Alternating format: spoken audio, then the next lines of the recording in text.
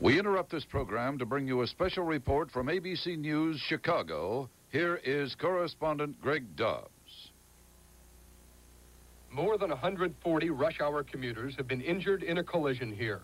Death counts have been put variously at 5, at 9, 13, 16.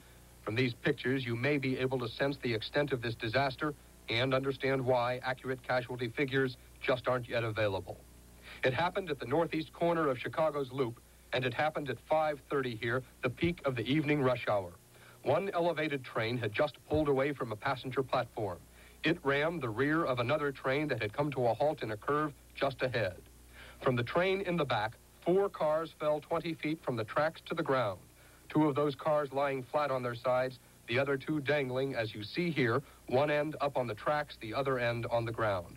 For now, at least, officials blame a faulty signal. In just minutes, fire engines and ambulances reached this scene, and immediately stretchers containing people, bloody and inert, dead and alive, were carried away. Every hospital in this area, 9 hospitals altogether, received the people taken from these fallen cars. All doctors in the Loop area were asked to report to those hospitals to offer their help.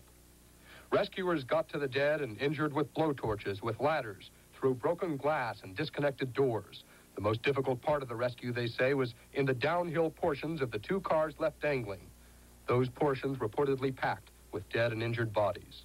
Police do say that they have no reason to believe early reports that more people, pedestrians and motorists on the street, were actually in this busy intersection directly under the tracks when the rail cars fell.